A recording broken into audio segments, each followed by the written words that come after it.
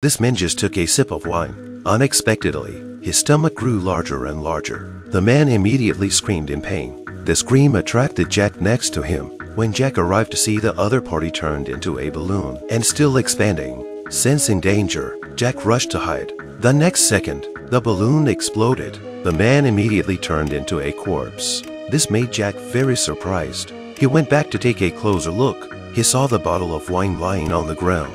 Jack picked up the wine and left the scene, ready to go to the police for help. On his way, an old man knocked him to the ground. The old man grabbed the bottle of poison wine. Before Jack could stop him, the old man finished his drink. Jack then saw a terrible scene. The old man let out a pitiful scream. A large amount of blood was coming out of his body. He eventually turned into a pool of blood. So where did this bottle of wine come from? A few days ago, the owner of the supermarket found a dusty box in the warehouse.